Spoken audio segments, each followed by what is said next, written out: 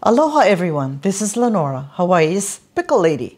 So today I'm going to show you how to make pupus. P-U-P-U in Hawaii, that means appetizers that we all have.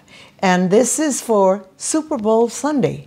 So I went to University of Kansas, so guess who I'm rooting for? You're right.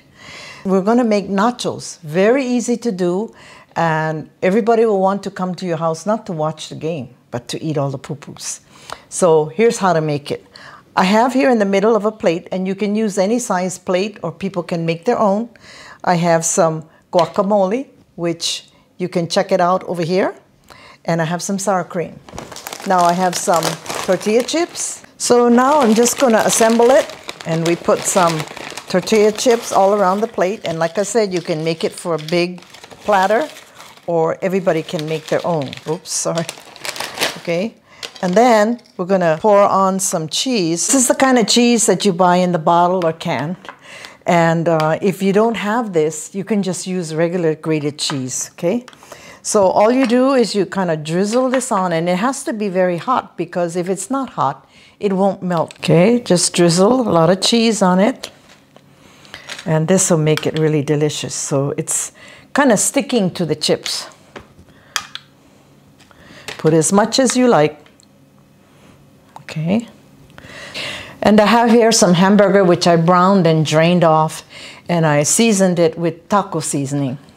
Or if you don't have taco seasoning, you can just use some cumin and oregano and some chili powder, and that'll make it good. Okay. So just drizzle all of this all over. Okay, now I'm putting fresh chopped tomatoes all over. And this is really delicious. I mean, this can be a meal in itself. So you can use small plates or paper plates, or you can even make it like a bar. And you have all of these things, and people can put whatever they want in it. It's really good. Okay, so the last thing is olives. So just sprinkle olives as much as you like. Okay, just sprinkle the olives all over. You don't need too much, okay? And that is it. You see how easy that was?